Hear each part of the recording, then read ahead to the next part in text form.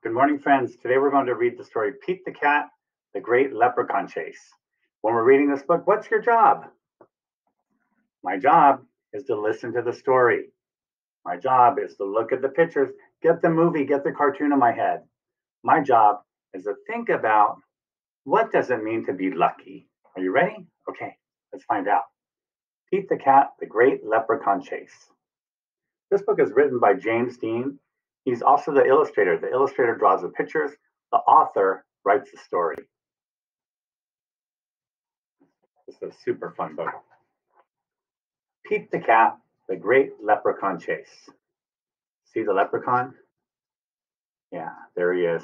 Leprechauns have their pot of gold at the end of the rainbow.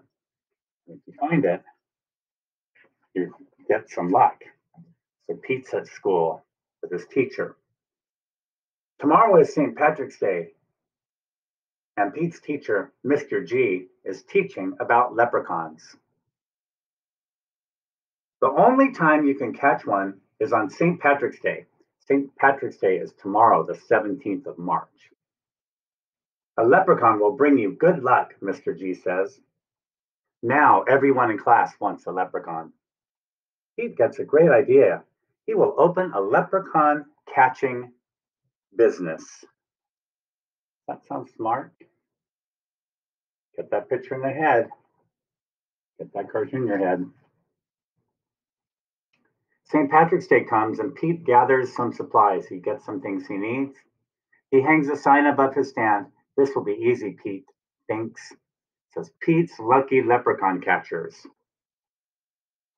Squirrel is Pete's first customer. I want a leprechaun, Squirrel says. I need good luck for my test. Cool, I'm on it, says Pete.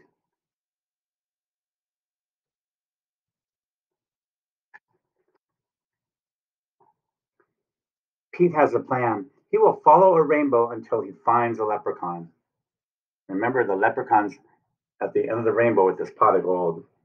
Finally, Pete arrives at the end of the rainbow and finds Clover, the leprechaun, next to a pot of gold.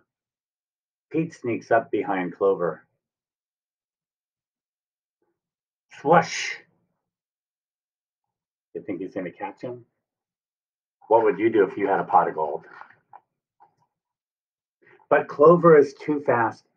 Did you think you can catch me so easily? He asked. Once there was a cat named Pete who thought nabbing some luck would be neat. Then he happened upon a smart leprechaun who he'll find quite tricky to beat. Clover disappeared in a puff of green smoke. Pete will need a new plan.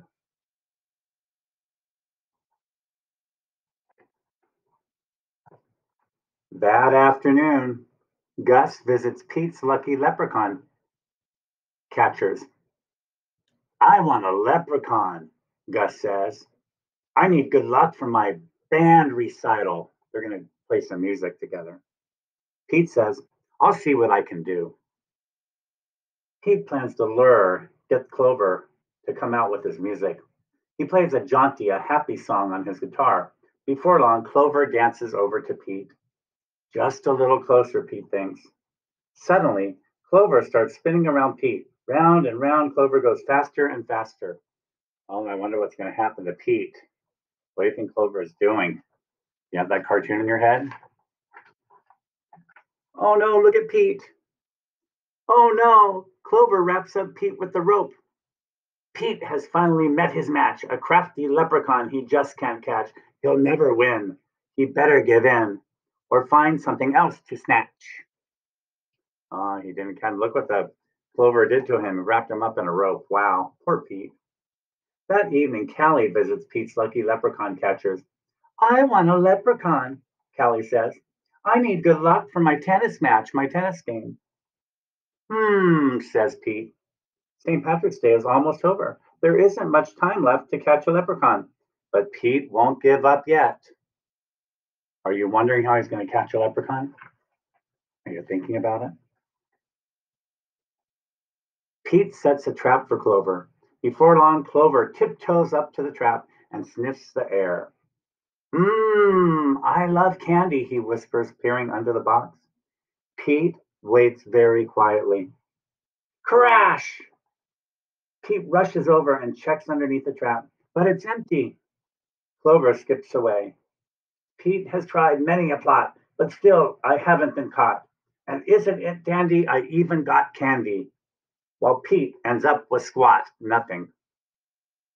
Pete has an idea. He follows a trail of spilled candy to Clover's secret hideout.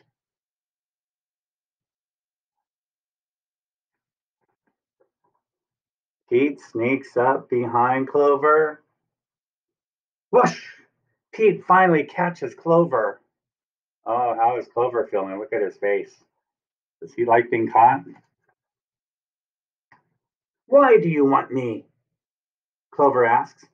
I'm helping my friends who need some extra luck, Pete says. Isn't it kind he wants to help his friends who need luck? Luck doesn't come from having a leprechaun, says Clover. You and your friends have each other. That already makes you as lucky as can be. So having friends is what is lucky, right? Could Clover be right? Pete is one very lucky cat. A lucky cat doesn't need a lucky leprechaun. He lets Clover go. And how's Clover feeling now? How's he feeling? He's kind of happy that he's been let go, doesn't he?